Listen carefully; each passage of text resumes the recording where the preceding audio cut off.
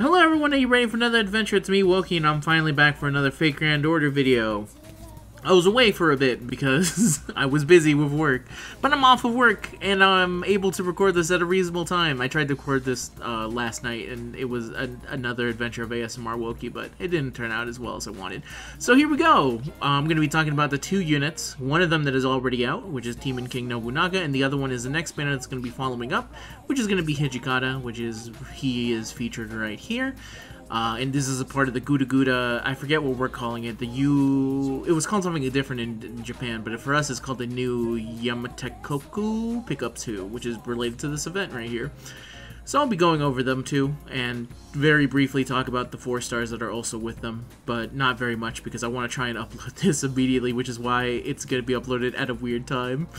Alright, so, to start, if you don't know the banner structure, this is how it is that she debuted yesterday, which is the 4th. Hijikata should be here on the 6th, and then from then on it will be, let me see, yeah, it's Himiko next, and then followed up Okita, and then it's Okoni, Okita Alter, I was about to say, it is Sakamoto, it's Ryoma, Sakamoto, Ryoma, and Old Man Lee. We'll be talking about right here, and then all of them also feature Mori. Mori is a limited 3-star, so if you don't have Mori at MP5, it's a nice bonus thing to get him to that level. The 4 stars that are going to be included for Demon King Nobunaga are Summer Nobu, and to very quickly just talk about Summer Nobu, I really like Summer Nobu. She's a single target anti-divine. So if you have a specific need to fight against a divine, which is the same thing that's going to be kind of said about the Demon King Nobunaga, if you're ever against a divine raid boss of any kind, she comes in pretty clutch and is really nice. Mine is like 10, 10, 10. Really cool, and plus I like her summer design a whole bunch. This is really nice. It's really nice art over here, as is expected from Paco. So that's going to be featured on Demon King Nobunaga's. And then Saito Hajime over here will be featured on Hijikata's banner. He's a part of the Shinsengumi. He's a saber. He's also arts. The one thing I'll say is that there's a lot of single target art sabers in the game.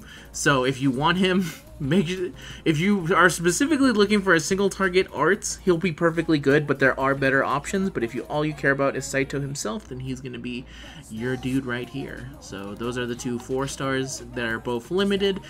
And now I'll talk about the actual 5 stars, starting with Demon King Nobunaga, who already had her banner. So feel free to tell me how you did. I know one person who was very excited because he is non-stop been talking about Demon King Nobunaga since, I don't know, maybe a month back or so.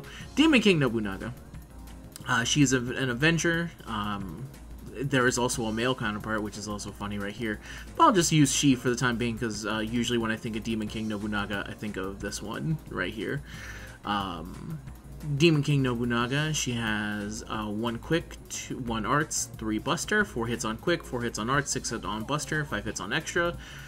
Her first skill is It's Inevitable, A-, grants self-attack up when increased, which increases every turn for 3 turns, 500% chance to grant self the burning battlefield for 3 turns, and then 500% chance to inflict burn unstackable with 1000 damage to self for 3 turns. And the way that this skill basically works, and this is at level 10, is that you start with 30% attack, and then on the 3rd turn you'll have 70% attack up, so it'll get up in increments of 20%. And obviously that changes depending on what level it is. Like at level 1, you have 20%, and then you gain 10%, and you end up on 40%. But obviously when you get to level 10, it's like that. And it's a cooldown of 5. Her second skill, after strengthening, is As If It Was a Dream, B++. Grants self-invincibility for 1 turn, increases own buff removal resistance for a single turn, and then increases own damage against sky attributes on the burning battlefield for 3 turns. 100% buff removal resistance, and the burning versus sky damage is 50%, also on a cooldown of 6. Third skill, Demon King of the 6 Heavens EX, which is the strengthening she just recently got. Gain critical stars every turn for 3 turns. Charges own MP gauge for NA. On JP, they've had this for a while, and increases own buster performance on the burning battlefield for 3 turns. Star regen is 10, NP increase is 30%, and the burning buster damage is 30% on a cooldown of 5. And this is a very good buff because this makes her actually be able to use with the main buster looping method that we have right here, which I'll talk about a little bit later. But to continue on, her passive skills are Avenger B-, Oblivion Correction E, and Self-Replenishment Magic C. Her third append skill is the Anti-Alter Ego Attack Damage Aptitude, and her Noble Phantasm is the Hajuna Henjo Sanzen Daisen Tenmao, The Papias Metamorphosis, the Demon King of the Billionfold Heavens, a rank A-, anti-divine, hits 6 times Buster, and it removes all divinity defensive buffs. This activates first. It deals damage to all enemies, and then inflicts burn with 1000 damage for 5 turns to them. At MP level 1, the damage is 300%, and if you get her all the way to MP level 5, it's 500%, and then she deals extra damage against the divinity on overcharge. At the first overcharge level, it's 150%, and if you get her all the way to the final charge level, it's 200%. And that is Demon King Nobunaga. There is also something to make mention, because this is true for all Nobunagas, but it is something to think about whenever you're using them. There's an entire unit that exists only to buff specifically Nobunaga's servants, and that's Oda Nobukatsu over here. He's in the welfare banner. Usually during Guda Guda they bring him back. He's a welfare. He's an archer, and his Noble Phantasm is literally just, yo, Nobunaga gets stronger, and then I'll also give you some MP increase, which is very good. In general, all his skills are kind of attuned to make sure that she does whatever she needs. She needs crit damage, she needs buster damage, whatever they need, he's gonna provide to them. MP generation. Increase own increase, yeah, all very good here, and something to keep in mind for all Nobunagas going forward. But anyway, Demon King Nobunaga, how is she? Well, when she launched, she was definitely not the greatest unit in the world. She was definitely one that you could find use for her, but she was lacking in a lot of things. And now she's actually super good as just a universal. If you just need to fight something and hit it and not care about anything else, then she'll be used for that greatly, because she is a Avenger, so there's not a lot of things that she has disadvantage against. She's Buster, so she gets a lot of Buster help from that. And she ends up being pretty good for it. If you don't know, the reason I said that, a lot of it comes down to this third skill. So I'm going to explain this just very quickly in case you just don't know. In terms of FGO farming, there's looping, which is trying to beat something in 3 turns. And in 3 turns, the way you do that with Buster is that they have like a bread and butter combo, which is 2 Koyanskayas and an Oberon. And in order to use this very basic combo that almost every Buster unit can use, you need to have at least a skill that gives you back 30% NP.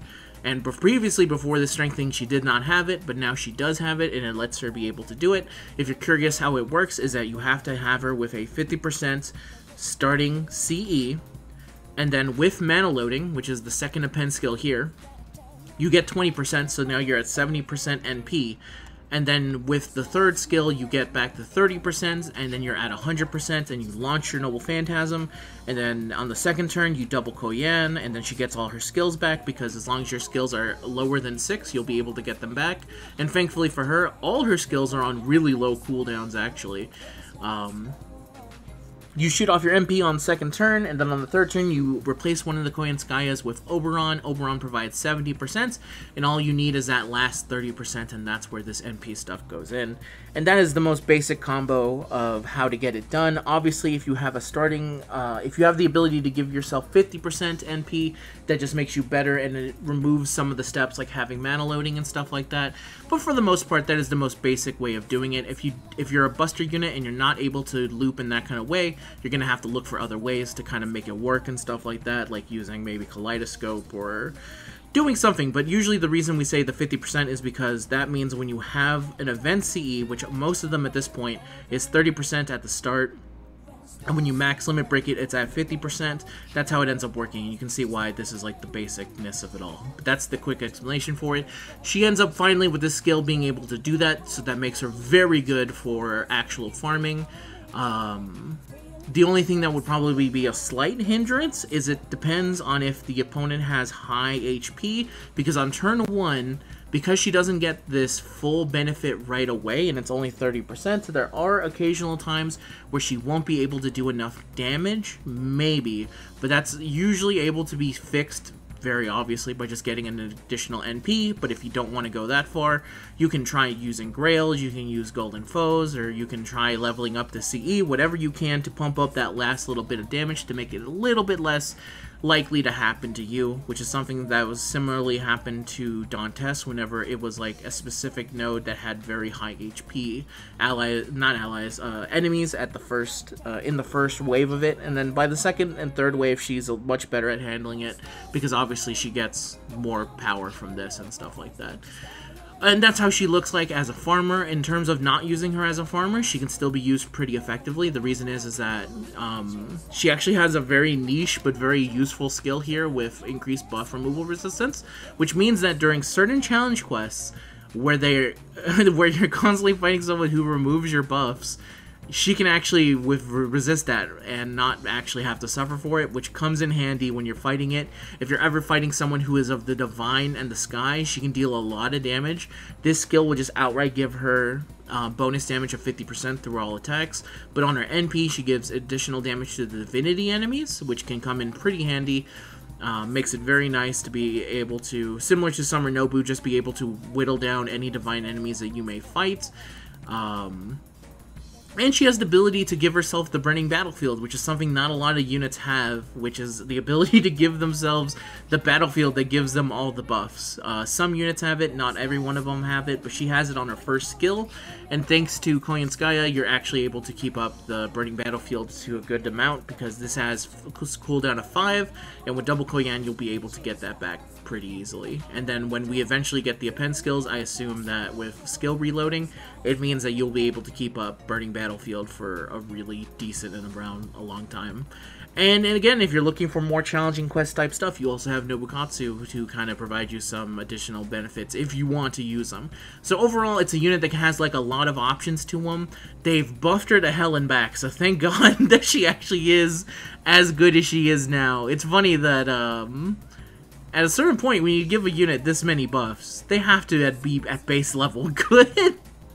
Because if they're not, then maybe you're running into some issues of like, man, we buffed them how much and they're still not at a decent level? That's kind of sad. But that's that's Demon King Nobunaga. Best of luck to anyone who summoned for her. Feel free to tell me how you did. I badly always wanted a Demon King Nobunaga because I think the design of her is awesome. The idea that she is literally every single Nobu across everything. So you have the Guda Nobu that we expect. We have older Nobunaga. She has like actual Nobunaga somewhere deep inside the